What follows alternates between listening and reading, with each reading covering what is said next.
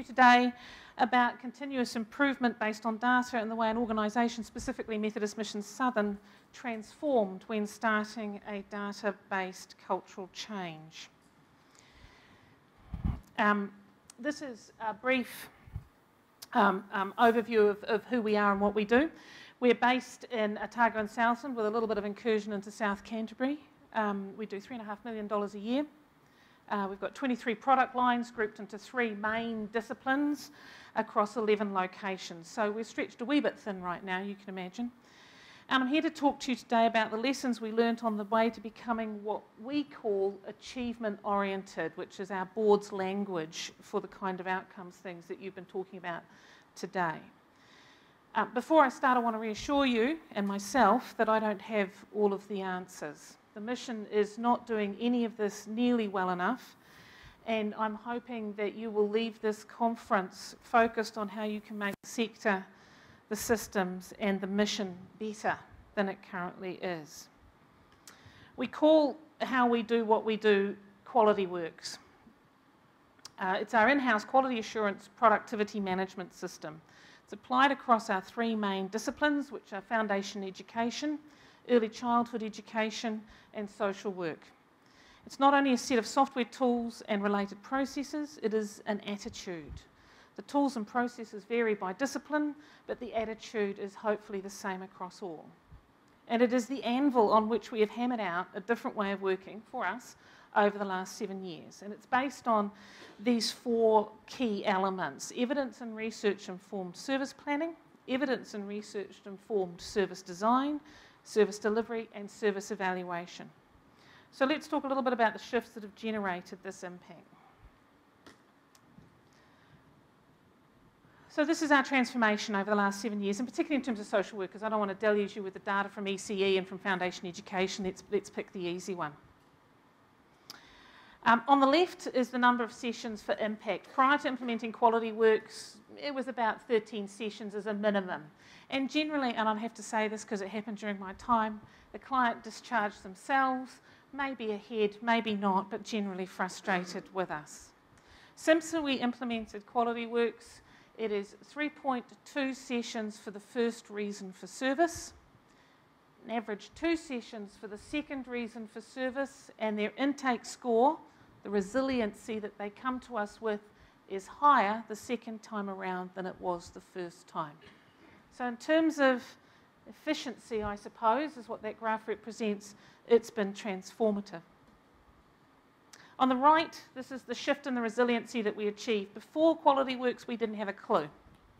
And I would suspect this is true of most service providers in the industry. We have no idea of the real impact of the work that we're undertaking.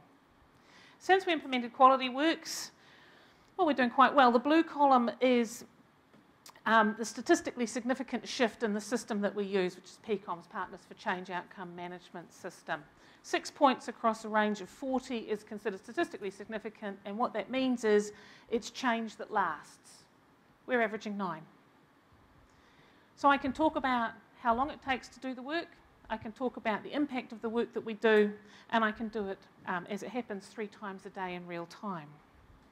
Now, making these changes cost us. The first implementation with the social workers took 3 years and a 75% turnover in the workforce. And I know most of the lawyers in town by a first-name basis now.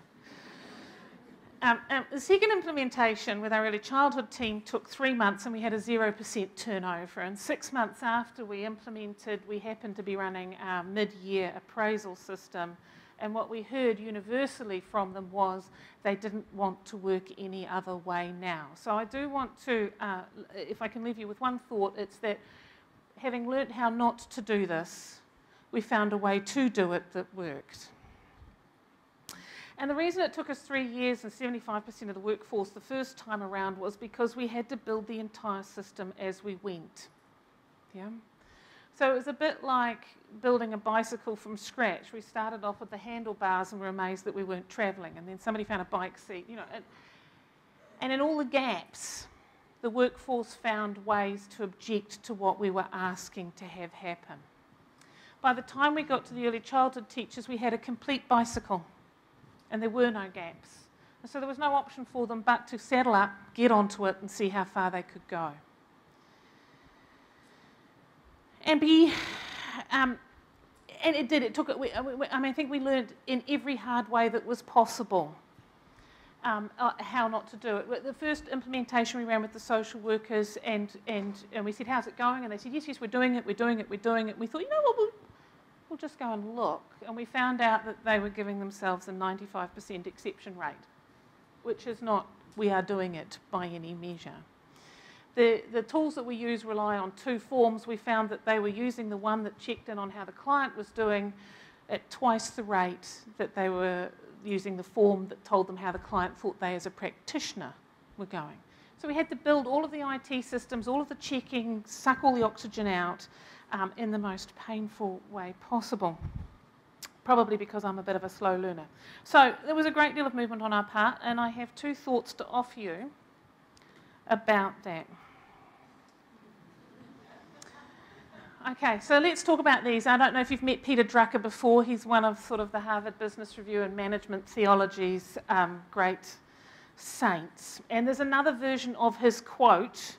I've got an ex-military guy on my board who keeps popping up with military strategy. And there's a guy called von Moltke, who was a Prussian general, who wrote the more cynical version of this, which is, "No plan survives contact with the enemy," which is Prussian 19th century management style, right? So let's think about this. If staff were already persuaded and enthusiastic for outcomes-led work, they would be doing it anyway. We all know or have known of people who ran their own system on top of the mandated one because they wanted an extra layer of information. And we all know of fantastically planned, incredibly expensive organisational reorientation projects that have failed. Harvard Business Review says that organisational change normally takes around 5 years to show positive benefit, and that's largely because that's how long it takes for the old guard to wash out and go on to other employers whose lives they illuminate, which isn't terribly affirming of structure as the sole determinant. In fact, there's considerable evidence that outstanding workers can make even a bad structure function, but that even the best of structures will stumble and fall in the hands of a mediocre operational attitude. Culture, not plans, make the difference. Culture is the thing that brings new talent in and exits poorly fitting talent. Culture is the thing that motivates and inspires. And culture, not plans, feeds a group of people so they become fit enough to do the good things. Culture eats strategy for breakfast. So the question we need to ask ourselves is, what are the instruments of culture and culture change? And I would suggest that carrot and stick options both need to be considered and object lessons factored in. I have become a massive fan of an early object lesson. And you need a way of checking if you're in on track, which brings us, I think, to Plato. Now, I've been fortunate enough to be on the periphery of conversations here in Wellington in the last few months about how to sustain iterative change in funding and administration of social services. And reflecting on the mission's journey, it has struck me that innovation generally comes from discomfort, as well as causing it. And yet, I think it's equally true that people, particularly in groups, are generally oriented towards finding or at least expressing equilibrium. It's our innate thing to try and get something nailed down as fast as possible so that it's stable. System design to encourage innovation therefore needs to include some discomfort, and not just once to kick it off, but in some kind of ongoing form.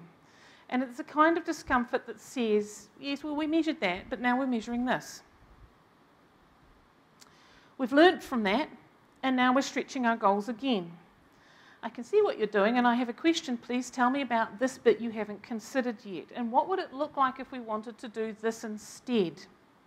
If we are to have an achievement orientation in the social services sector, we also need to recognise that we are a long way from having a mature, deep, robust state of the art.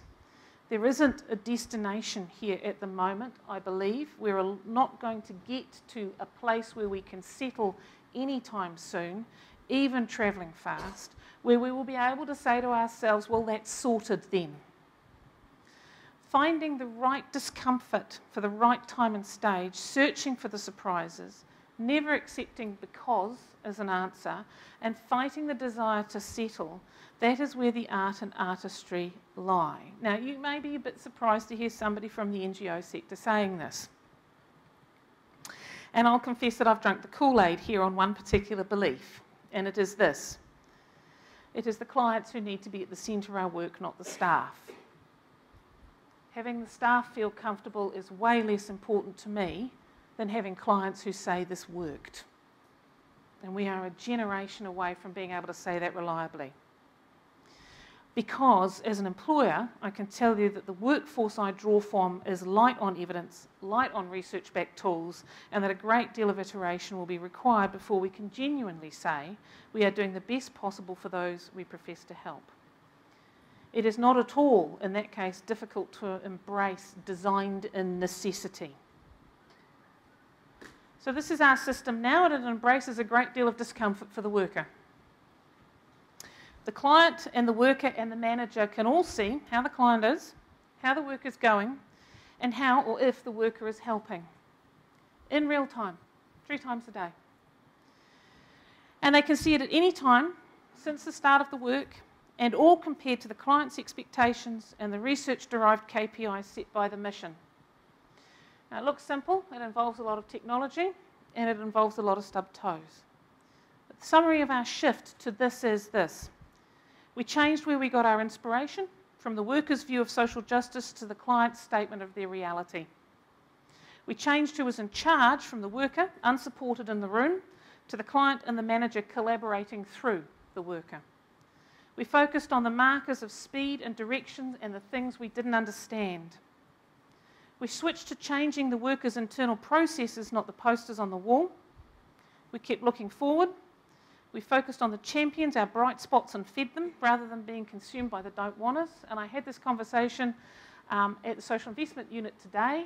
Don't focus on the audience you have now. They won't be here in 2 or 3 years' time. Focus on the audience you want to have in 2 or 3 years' time when the change has been made. We exited the don't-wanters as fast as we could, all of whom I'm pleased to report now have jobs and agencies where there's copious amounts of monitoring and data, the things they rejected when we offered them. We kept learning, to be fair, more from the failures than the successes, and we remembered to laugh at ourselves, which is a kind of forgiveness that has become altogether too rare in change. So the results we planned for. At the beginning of the change process, we actually identified 78 elements of the mission's operations we thought would change, but I am not going to deluge you with those. There are 5 that I think are substantive. We thought we would change our organisational structure, grouping services by worker discipline and changing the division of management tasks.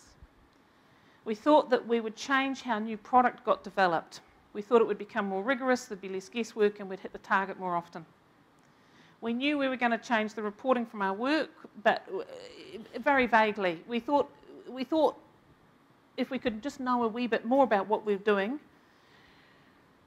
we would actually get confirmation that what we were doing was fabulous. And that certainly wasn't the truth. And in actual fact, we helped implement our system with another agency a couple of months ago, and my IT guy came to me and said, oh, we've got the first results in of the data crunching for this agency, and it's not good.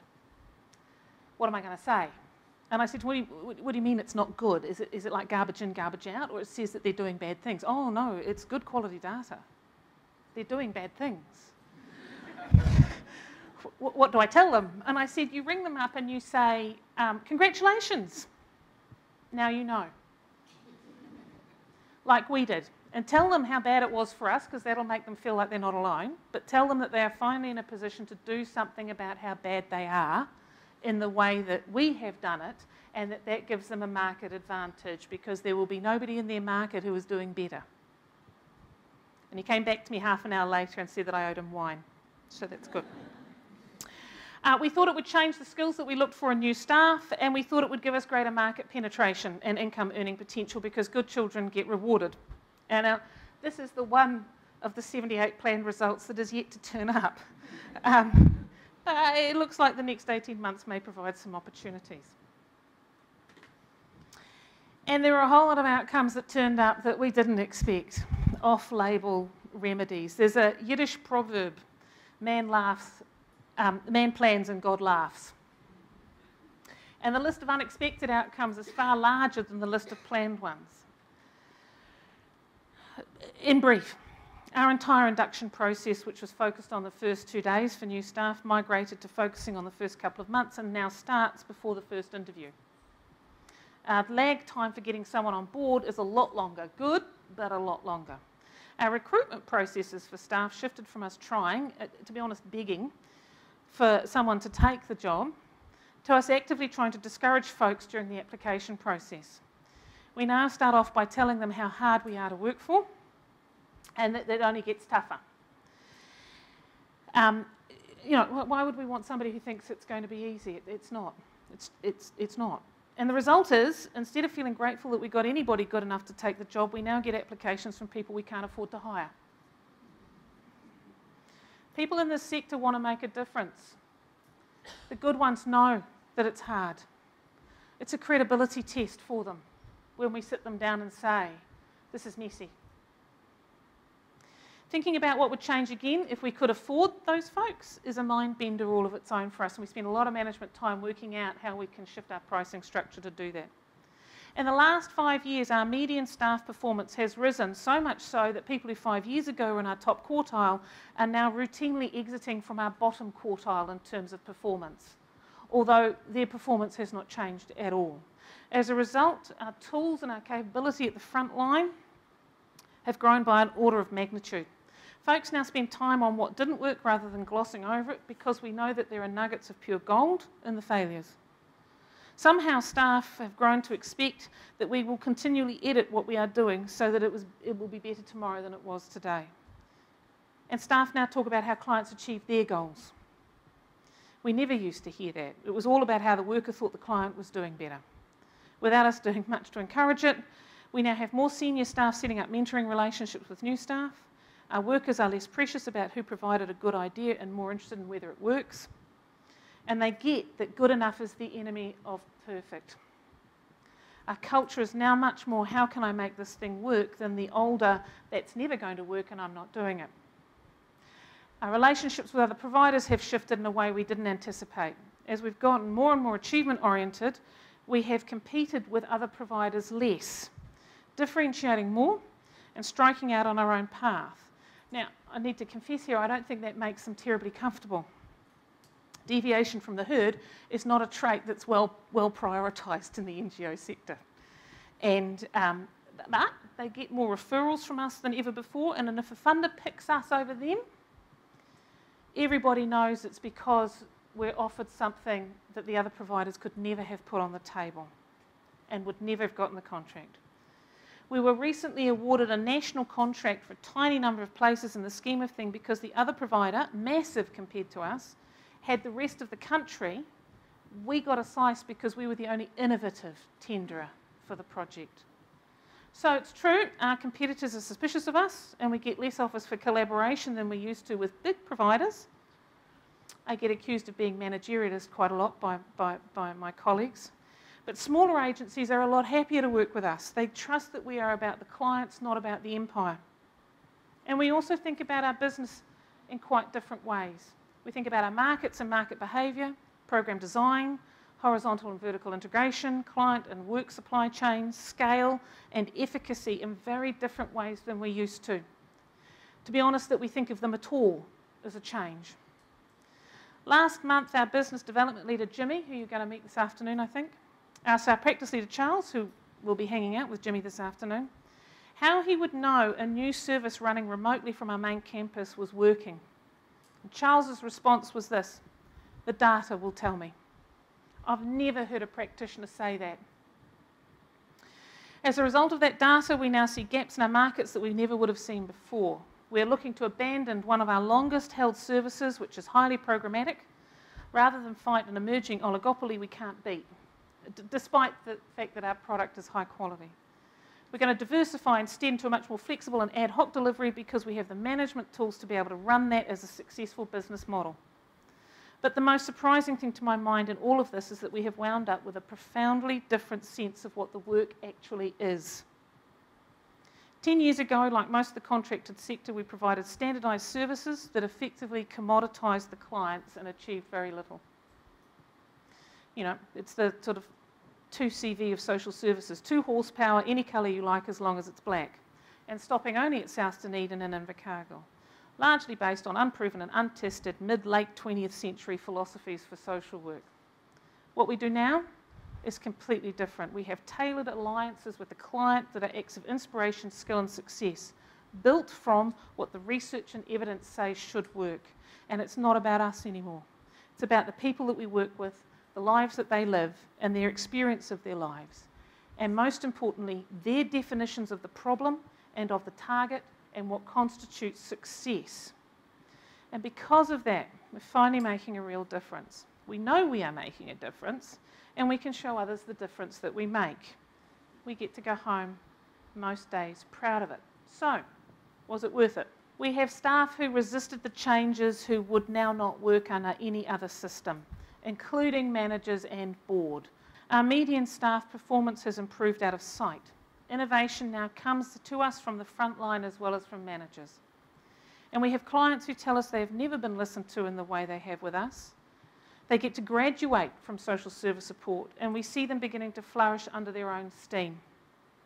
Quality works at its best is the way the mission makes a real difference, and we would not ever go back, despite all the stresses of the first round of implementation. I can't wait to see where we get to next. Hopefully we'll get the reward that good children get at some point. But let me give you a flavour of some of the things that we're starting to play with now that a few years ago I could never have imagined. Shared services hubs, sharing our quality assurance mechanisms with small providers that can't afford to develop themselves. And I absolutely hear the point about niche and geographically remote and specialist providers under the kind of infrastructure requirements that shifting to outcomes brings.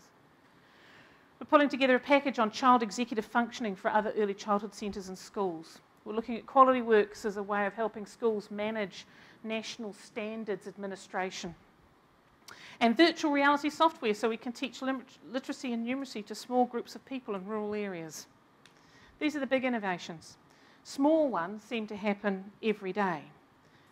What we do now is change that works, the tagline that we set ourselves back when we had a list of 78 things we hoped would change. You bet it was worth it. Thank you.